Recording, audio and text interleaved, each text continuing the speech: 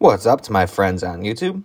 Today I'm going to be showing you how to connect your Dropbox account to your Yahoo Mail account on the Yahoo Mail mobile app. Now, if you're on desktop, it may be just a little bit of a different process, but you should be able to figure it out through this video and find out where you need to go if you're on desktop. This is great for having your Dropbox files right there and ready to go. If you're looking to send them and attach them inside of Yahoo Mail, you could just do that if you have your Dropbox connected. So once you're on the Yahoo Mail mobile app here, you're just going to hit your profile picture sort of icon, the Yahoo logo in the upper left-hand corner if you haven't changed it yourself. And then once you see that you're on this screen here, you're going to go ahead and hit the settings. It should be like the fourth one down on the text screen.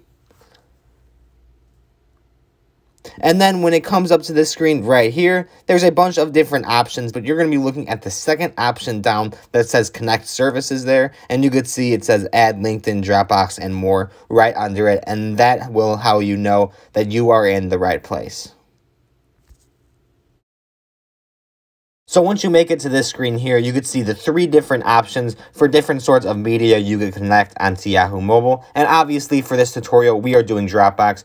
So you're just going to go ahead and hit the button that switches over the lever to take you over to Dropbox.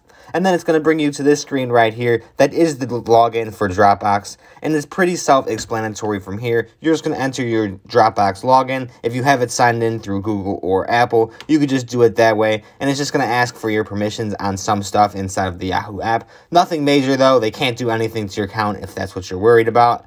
And you then, by the end of it, you will have your Dropbox account connected to your Yahoo Mail mobile app. And like I was saying earlier in the video, this is super helpful if you're trying to send any sort of attachments through mail and connect it to your Dropbox. You can just do it through that.